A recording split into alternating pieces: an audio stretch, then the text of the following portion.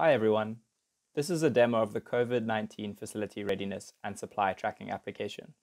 This application was built using the open source platform CommCare and is available to be freely used and adapted.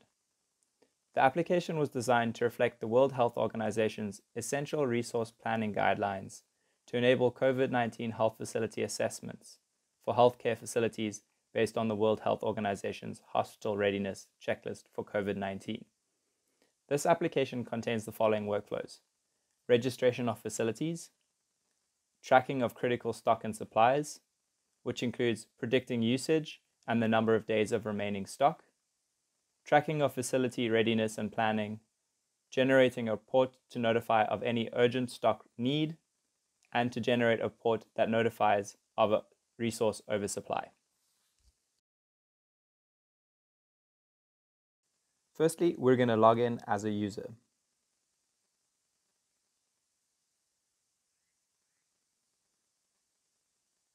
This is the application home screen. Each of the icons here represents the workflows we just discussed. To begin this workflow, we're going to register a facility. We've now entered the facility registration form. Here we're going to register a facility called the City Hospital. We're going to say that this facility is managed by a government organization. The facility location we're going to describe as Cape Town, South Africa. We have a question that asks, are we currently at the facility? For the sake of this demo, we're going to say yes, and it now allows us to capture the GPS location.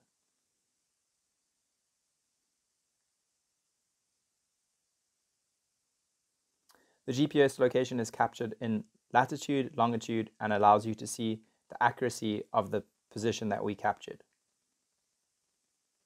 Here we want to capture the primary contact at this facility. In this case, we're going to say it's Dr. Smith. Dr. Smith's phone number, we can say, is listed here. And their role at the facility is a Chief Medical Officer. Next, we can capture a secondary contact at the facility. In this case, we're going to say it's Hannah Brown.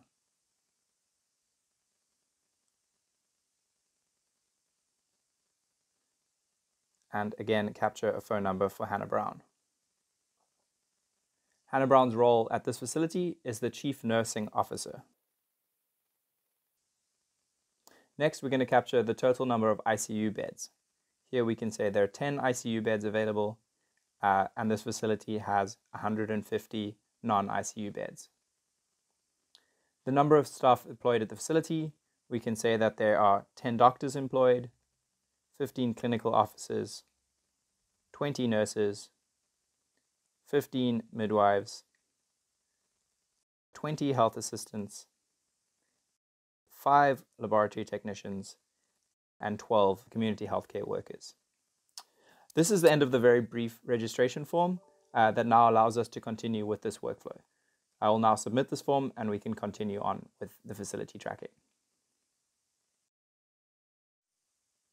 Now that we've successfully registered this facility, we're going to begin by updating the critical facility stock. When we select this icon, it shows up our case list with our new facility that we just registered and the primary contact name and phone number. This is to assist the user in quickly identifying a facility if they oversee multiple. When we enter this form, we're asked if we want to see alerts for stock quantities. We're going to say yes. It asks us if we want to see these alerts for all items or just items below a certain threshold. In this case, we're going to choose the threshold. Here we get to choose what threshold we want to set for these items, and we're going to say we want to be notified about items that will run out of stock in 5 days. We now select which items to apply this threshold to. We can now apply it to either all of the items or only select critical items. In this case, we're interested in surgical gloves, face shields, and surgical masks. We can now add in the stock take date in case that wasn't today. Here we're going to say that the stock take date was 2 days ago. I'm going to go through this quickly just to show you what content has been built in. This content is intended to be adaptable to organizations involved in COVID-19 response, so this may change depending on your workflow. For these to rush through it, I'm going to put in, we have 100 gloves in stock, 100 surgical gloves, 100 goggles, 100 face shields. We're unsure about respiratory masks, so we can say there's 0 for now. We can add in, we have 100 surgical masks left in stock. Screening tests, we have 10. Here we are able to update the number of available ICU beds. So in this case, we can say of the 10 that we previously recorded, 5 of them are still open. Again, it confirms whether the total number of ICU beds may have changed. We can say that they've remained 10. The total number of non-ICU hospital beds, we can say that there are 50 that are open of the 150 that we had previously recorded. This is the end of this form, and this will now update the stock values.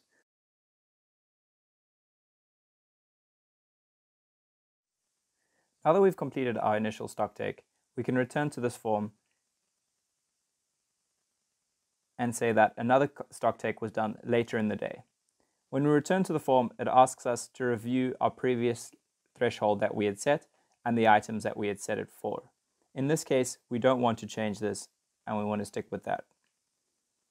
We're going to say that the date of the stock take was today, and you will assess the stock on hand.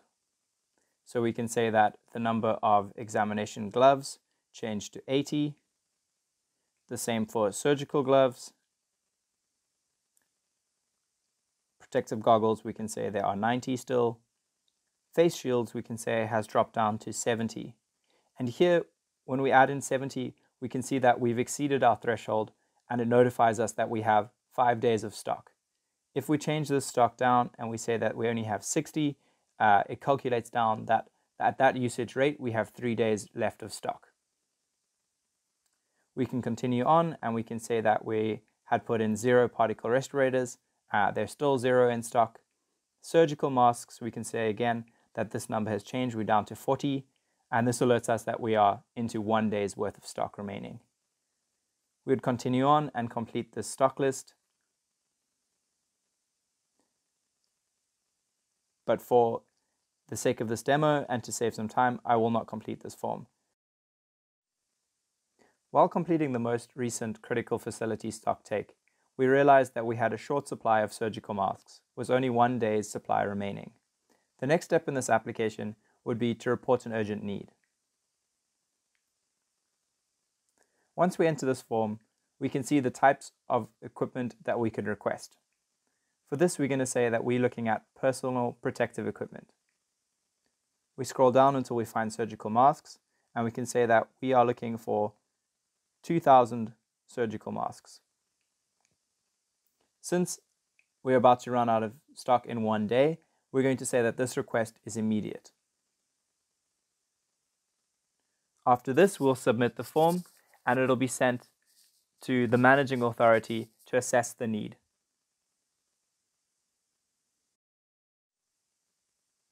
In a very similar way, if while completing the critical facility stock, it is noted that there is a large oversupply of a resource, the report resource oversupply form can be submitted. This works in a very similar way to the report an urgent need. We can say that in this case we have an oversupply of diagnostic equipment, and we can say that we have too many extraction kits. We can say that there is an oversupply of 200 kits that could be reallocated to another facility. We'll select OK, and we can finish this form and it will be submitted to the managing authority. Now that we've completed updating the critical facility stock, we're going to focus on the facility planning and readiness form.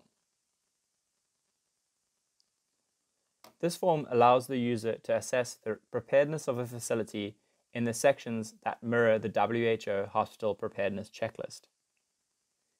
In this case, we're going to capture what date we're entering the information, If this information was captured yesterday, we can change the date to that day.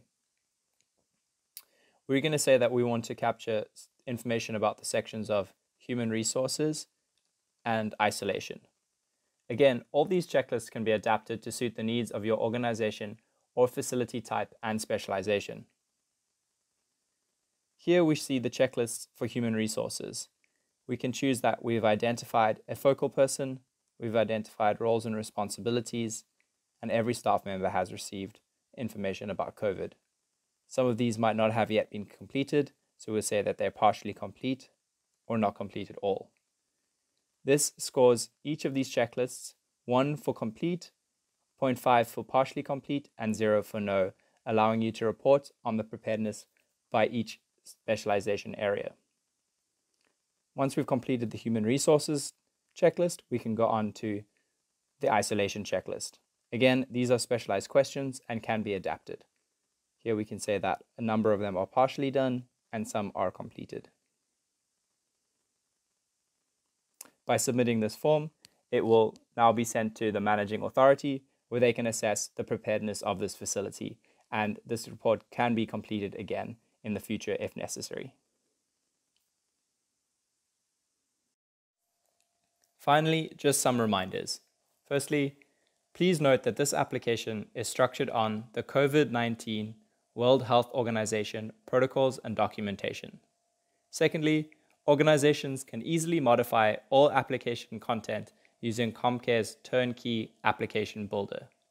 Thirdly, for additional documentation and instructions on how to download a copy of this template application, please visit www.dimagi.com/COVID-19.